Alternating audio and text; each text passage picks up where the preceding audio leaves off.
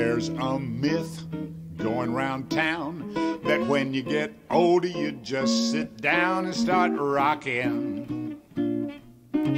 Just rocking. In a way that's true, if you know what I mean. Just take a look at the senior scene. Well, it's rocking. So good morning. My name is Sydney Sims. I'm the Programs and Operations Manager here at the Seymour Center. And today I'm glad to bring to you all a wonderful program, which is Coffee and Pastry with the Author. So our first author that's going to be presenting today is Bill Andrews. He is E. Maynard Adams, Professor of English, Emeritus, UNC Chapel Hill. So today, Bill is going to talk with you a little bit about how social status and class developed among the enslaved in the first half of the 19th century. So ladies and gentlemen, put your hands together with a round of applause for Bill Andrews. Let's welcome him. Well, thank you for coming out. Can everyone hear me? Yes. Yes. I'm very pleased to be here. I appreciate being invited. I want to thank Sydney Sims and Robin Balin for facilitating this. I want you to know that my chief claim to fame is that about 35 years ago I convinced Sharon Fenberg to marry me, and after that everything went great. First, I'm going to read a condensed version of the preface of this book, and then that will explain why understanding American slavery is fundamental to an honest and complete understanding of the national character and identity of the United States from its inception to the present day. And then I'll talk about why class among the enslaved is basic to an understanding of slavery itself. First, from the preface. I was born in Richmond, Virginia in 1946 in a hospital on Monument Avenue named in honor of Robert E. Lee's cavalry commander, James Ewell Brown Jeb Stuart. Among my paternal and maternal forebears are more men who fought for the Confederacy than I can easily count. Half of my great-great-grandfathers were slaveholders. The others, as far as I can tell, weren't. In the 1860 U.S. Census, Edwin Garnett Andrews, 1805 to 1861, of Caroline County, Virginia, claimed 6 human beings ranging in age from 4 months to 53 years as his property. John Fernyhough, Jr., 1788 to 1860, a prosperous coachmaker, enjoyed the profits of a small estate near Fredericksburg, Virginia, maintained by 16 men and women whom he enslaved. In 1835, Fernyhough, my great-great-grandfather, a public-spirited gentleman, joined an anti-abolition vigilance committee in Fredericksburg, the purpose of which was, according to a local newspaper, to aid the civil authorities in detecting and bringing to justice the abolitionists engaged in disseminating their nefarious publications and prosecuting their incendiary projects.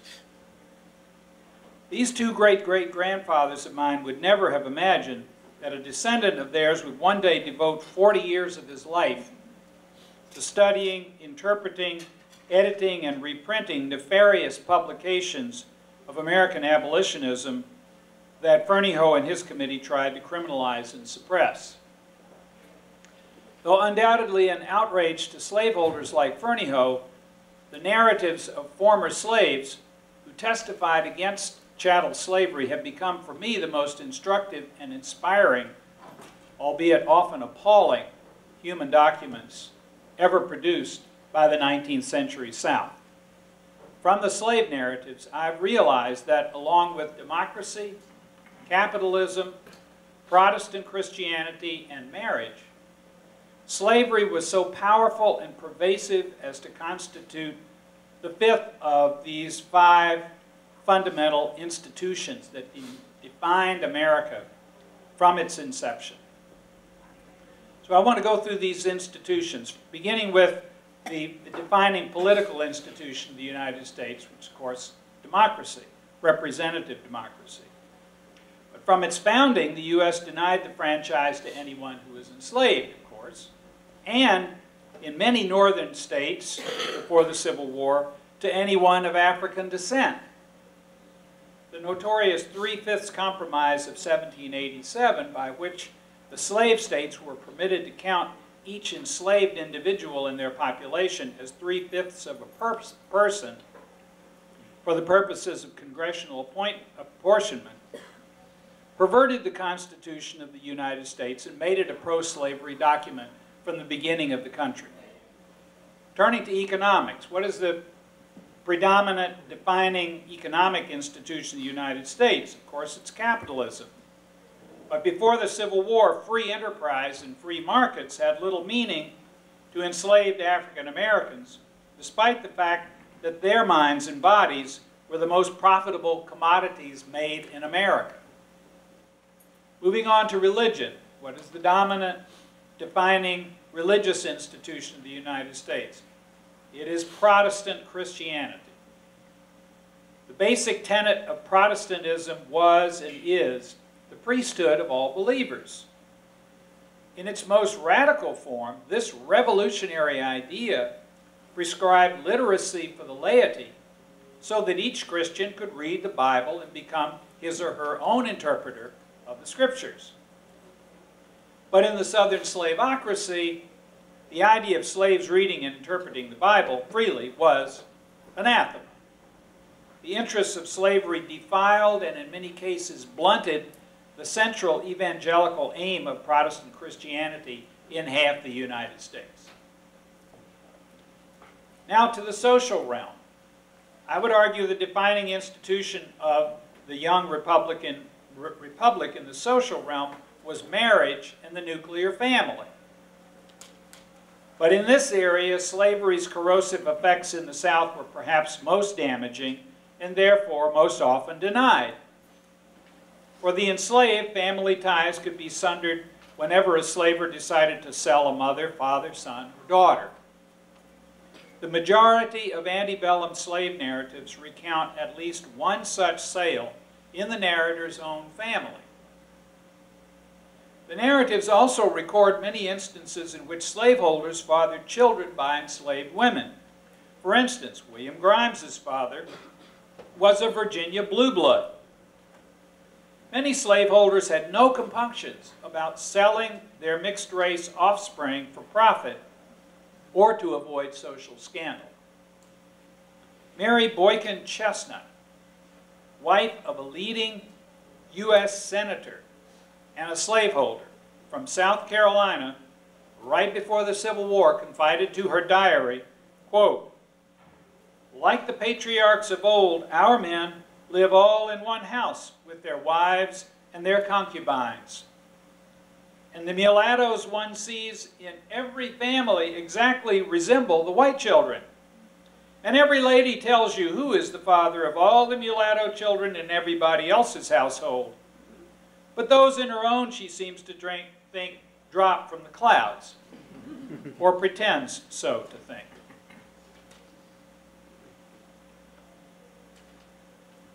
With representative democracy, capitalism, Protestant Christianity, and marriage, slavery belongs among the 5 most influential institutions in the founding and defining of the United States, simply because slavery was so deeply rooted in the country that it subverted and defiled the other 4.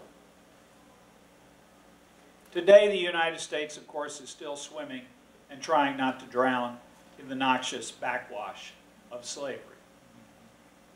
One way to chart our course away from destructive misunderstandings of our national past is to consult the personal histories of African American men and women who told the truth about the South under the slavocracy. Between 1840 and 1865, the narratives of former slaves captured the imaginations and aroused the social conscience of tens of thousands of readers.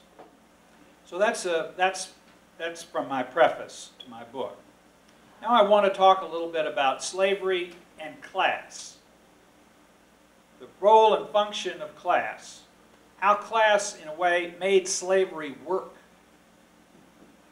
Slavery in the antebellum South was a totalitarian institution. Its aim and its effect were to control the totality of life, even the consciousness of those whose misfortune it was to be born into the caste, not the class, but the caste, that could be labeled Negro or African or black. If there was one question that impelled me to invest the 2 decades it took me to write this book, this one right here, this is the question.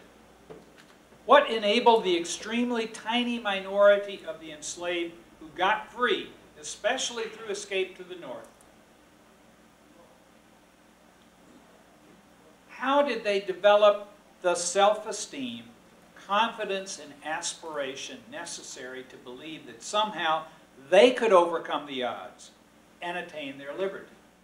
In my book, I argue that social and economic factors built into the system of slavery itself created distinctions among the enslaved that gave rise to and nurtured many of the qualities that enabled the slave narrators to make a radical commitment to personal freedom. The system of slavery divided the enslaved into classes of workers, most of them relatively unskilled, but some highly skilled.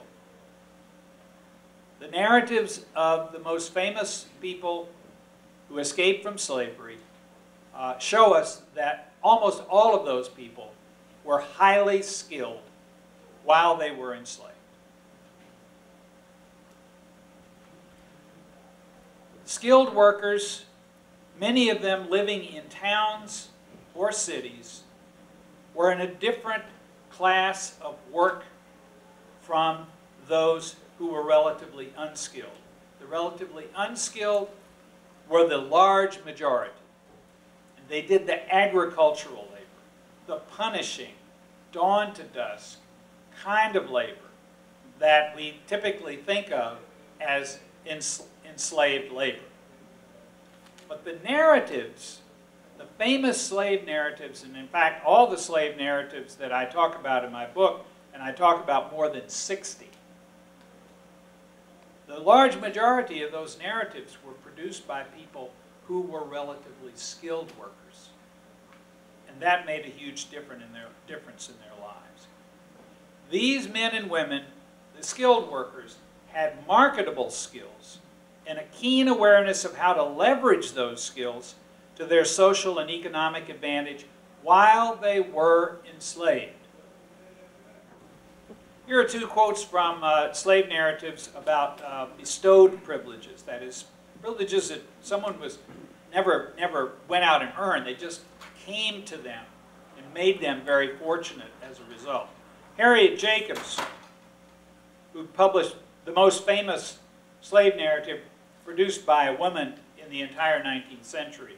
My mistress taught me to read and spell, and for this privilege, which so rarely falls to the lot of a slave, I bless her memory. When Frederick Douglass was 8 years old, he was sent from the boondocks of Maryland's eastern shore to become a domestic slave in the big city of Baltimore, a huge advantage. In his second autobiography, Douglass recalled, quote, "I was not the only enslaved boy on the plantation that might have been sent to live in Baltimore. There were boys younger, boys older, boys of the same age belonging to my old master, but the high privilege fell to my lot." From their youth, these 2 most famous slave narrators in our literature, Harriet Jacobs and Frederick Douglass, received advantages. These were not the only ones. They also grew up in urban areas rather than on farms. They also came from extended families, tremendously supportive people who were themselves enslaved. Each one had a grandmother in slavery who made a huge impact on their lives. These were all advantages that they had that they certainly considered to have been privileges, because the average enslaved man and woman did not have these advantages. In my book, I show how class not only structured the lives of the enslaved, but also influenced how the slave narratives thought about themselves from their childhood, what they thought about their fellow slaves, and what they thought about the white people whom they had to deal with. If we examine the length and breadth of all of these narratives, not just a few famous ones, which is the ones I've been citing, but all 60 narratives published between 1840 and 1865, which is what I do in my book, we can see how self-awareness and social awareness developed hand in hand among the enslaved. We discovered that the lives of the majority of the slave narrators were characterized by social mobility.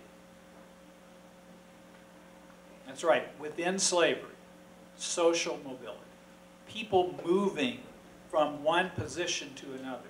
People moving from one type of work to another. How does that happen? Through initiative, lobbying for it, asking for it, pushing for it. These former slaves proudly recorded their determination, initiative, hard work, and achievements despite all the barriers they faced due to their enslaved status. But occupying a more privileged status in the plantation pecking order sometimes carried risks. Moral or social compromise, the narratives point those out too. Creating social distinctions among the enslaved let slaveholders encourage opportunism and jockeying for privileges between those who had access to privilege, however meager those privileges may have been. And of course, remember that any privilege that could be bestowed could be rescinded immediately, for any reason, for no reason at all. Probably the best known feature of the African American slave narrative is its portrayal of the fugitive slave as an African American culture hero, the epitome of single-minded, fearless dedication to a great ideal, freedom and the dignity that accrues to anyone willing to risk all to attain freedom. However, while we justly and rightly celebrate the fugitives who risked everything for freedom, some of the narratives, including some of the most famous ones, display class-inflected thinking by representing the fugitives as an exemplary minority. Particularly fascinating are those narratives that dramatize both sides of what must have been an excruciating moral dilemma for many who contemplated escape, and many may have contemplated it who never went through it. Did a personal ideal, individual freedom for oneself, take moral precedence over love and responsibility to one's enslaved family? I'll give you one example of this excruciating dilemma. It's a seldom read slave narrative by Francis Frederick, published in England in 1862. It illustrates a scene of parting that I think is rarely discussed or noticed in many of these narratives. I'm not talking about scenes of separation when families are separated due to a slaveholder's greed, or a slaveholder goes broke and has to sell members of his family, his so-called colored family, because he needs the money. I'm talking about scenes of parting in which a family is about to be sundered because someone in the family has decided to run away. These scenes appear, but they're never discussed. But I talk about them in my book.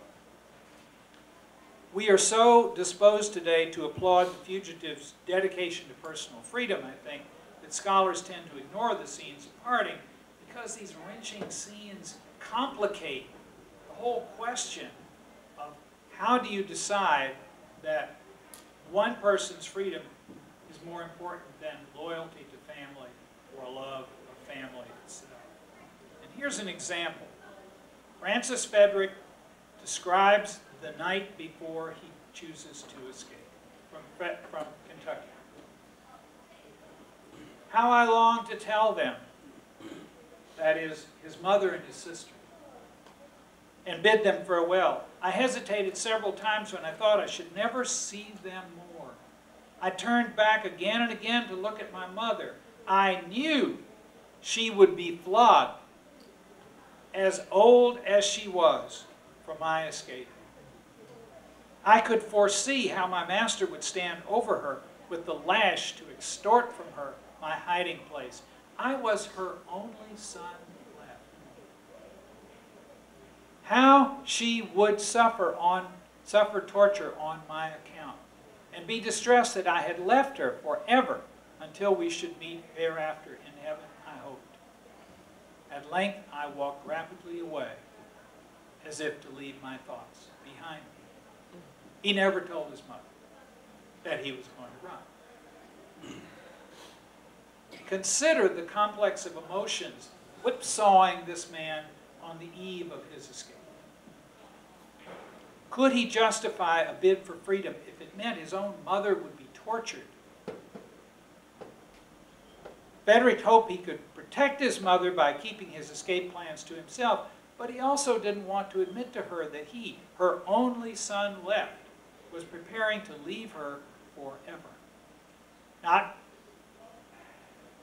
only did he not want to forewarn her, he did not really want to have to discuss the fact that she was likely to be tortured in the wake of his escape. So he walked away. He told her no. This scene of powerful, suppressed feeling strongly evinces, I believe, a sense of regret and guilt. And it's not just in this one narrative. There are other narratives that deal with the same matter. Frederick's scene of parting suggests that escape from slavery did not provide him closure for his conflicted thoughts about the fates of his still enslaved mothers and sisters. His narrative bears witness to a lingering sense of obligation to acknowledge, if not confess, the long-term costs of his private decision to escape. Several important slave narratives end in haunting accounts of ambiguous loss. Among the most powerful testimonies we have in American history and literature, those who achieved their freedom knew the price they would have to pay. They would have to leave their loved ones forever. If their bid for freedom failed, they would lose their loved ones because captured fugitives usually would be beaten and sold away. If the fugitive was successful, the result was the same. So whether the fugitive succeeds or fails, he or she still loses. They lose family in exchange for freedom. In spite of the danger, we see that these people go ahead. James W.C. Pennington, who fled slavery in Maryland to become a Presbyterian minister and civil rights activist in New York, was tortured by the thought on the eve of his escape that his family might be dissolved and sold as retaliation for his escape. A 13-member intact enslaved family. Mother, father, and 10 brothers and sisters. Did he have the right? He asked himself. To go for slavery, if the result would be that the whole family would suffer retaliation. Did he have the right to attempt to get his own freedom? There's a scene of parting in that book too, and he never tells anyone in his family that he's going to run. Not long after he gained his freedom, he discovered that his family, in fact, had been sold as retaliation. And also because the enslaver thought that if one Pennington will run, then more of them will run. I had better sell them before I lose control of them entirely. In a letter reprinted in his widely selling 1849 narrative entitled The Fugitive Blacksmith, he wrote a letter to his family. This is part of what it said.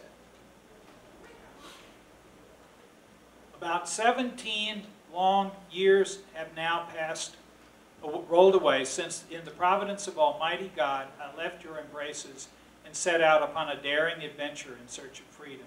Since that time I have felt most severely the loss of the sun, moon, and 11 stars from my social sky. Many, many a thick cloud of anguish has pressed my brow and sent deep down into my soul the bitter waters of sorrow and consequence.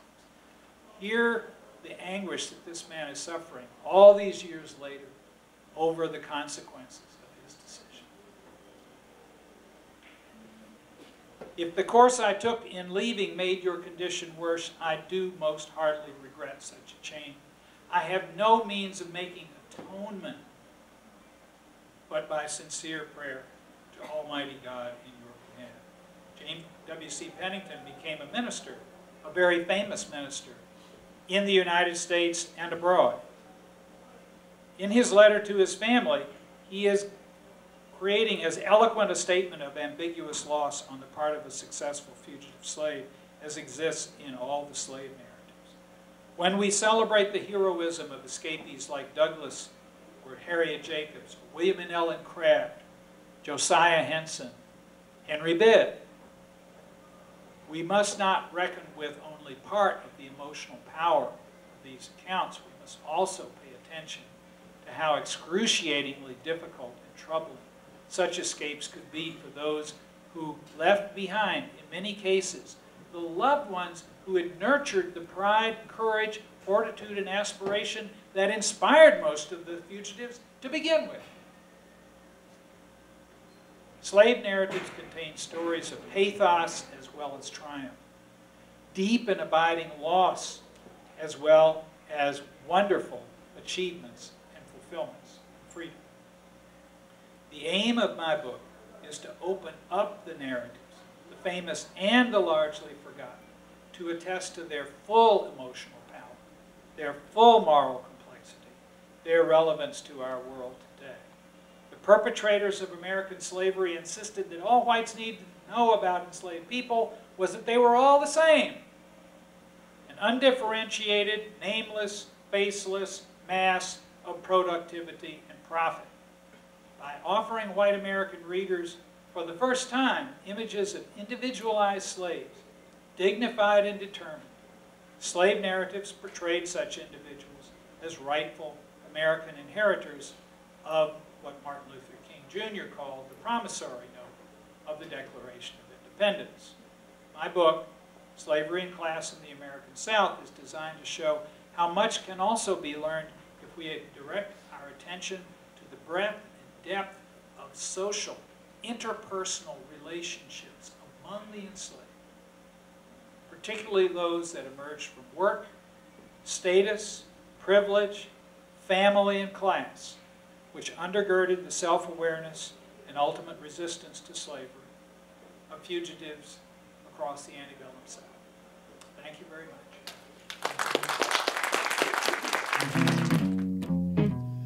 We paid our dues all those years, and it's so nice to be switching gears. It's a grand new century, and it's the senior life, the senior life, the senior life for me.